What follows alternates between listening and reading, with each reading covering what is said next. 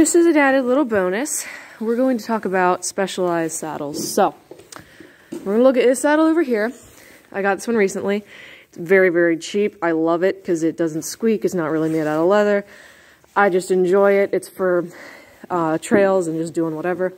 So, what is a Specialized saddle? A Specialized saddle is a saddle that is made specifically for a certain division or whatever you're going to do. And sometimes it even means it's made for a specific horse's body type. Now this one is made for a specific body type. Now, we have a very high fork here. This is what this is. This is your fork. It's nice and high.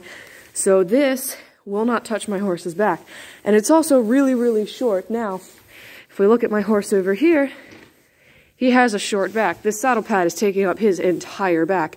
Now, if we take this off for a second, he has really, really high withers. What's going on? He has really, really high withers. So, because of these withers being so high and this dipping so low, I want a nice high fork so it doesn't hit his withers and it doesn't hurt him when I ride. So that is why I made sure that when I went saddle shopping for him, we got a saddle that had a really high fork and short back so I didn't hurt him when I rode. So remember, just like your pant sizes, horses have saddle sizes.